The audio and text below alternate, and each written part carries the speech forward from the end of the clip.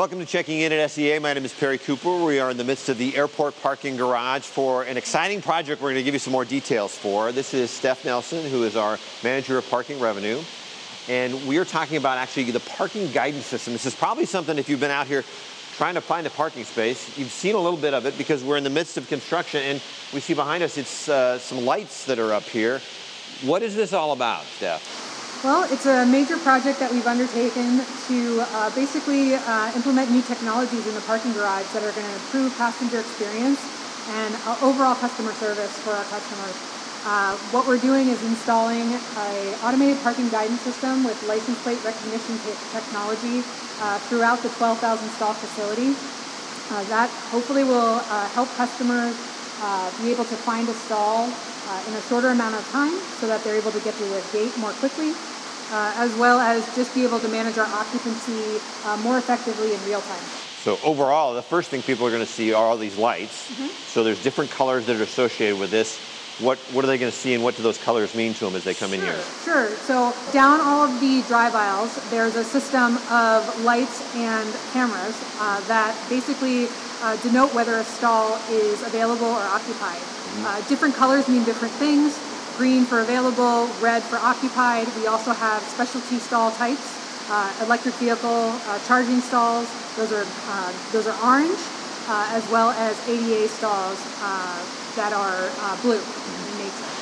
And then within that, like you say, there's a camera in those devices. How does this help the product and the customer service throughout once we get it all installed? Sure. So the cameras themselves, once the customer parks in the stall, it takes a picture of their license plate.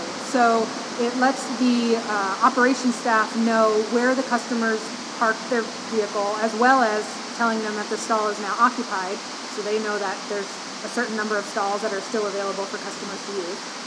But it also helps the customer when they return to the garage after their trip. They're able to look up the license plate at one of our kiosks on the 4th floor and be able to find that car in the event that they haven't been able to remember where it was.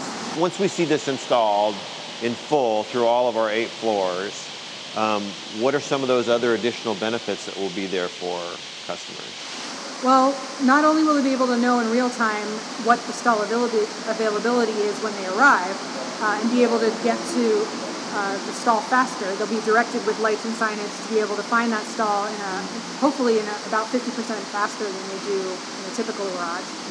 But they'll also be able to look online in advance. We have plans to implement the system on our port website and be able to have real-time availability across all 8 floors, so the customer can look before they leave their house and see how many stalls are available and where those stalls are located.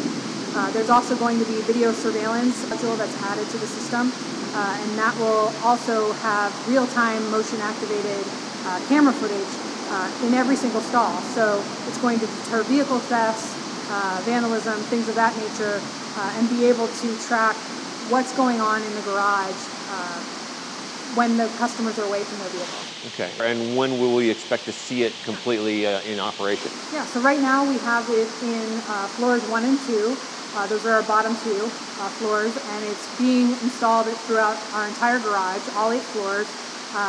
We are hoping that it will be installed throughout the entire garage by the end of this year, and then fully commissioned and available for customer use by the end of Q1, if not sooner. The end of Q1 2023, if not sooner. We're seeing more parking here in our garage, and it's getting full fast around here.